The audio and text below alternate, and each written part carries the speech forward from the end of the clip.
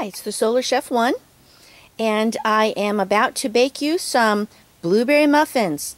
This is my second video, and I want to show you that my temperature is a little over 300.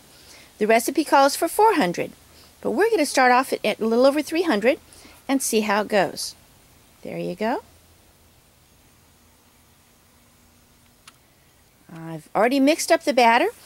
I'll show you the box in a minute. It's just a mix. I didn't bake them from scratch today because I want to show you short-term, long-term food storage. We're going to be doing all of them. This is a short-term food storage, a quickie muffin mix, Crusties, and I'm going to show you the ingredients and everything in just a few minutes. Now I'm going to turn this off and go get my muffins.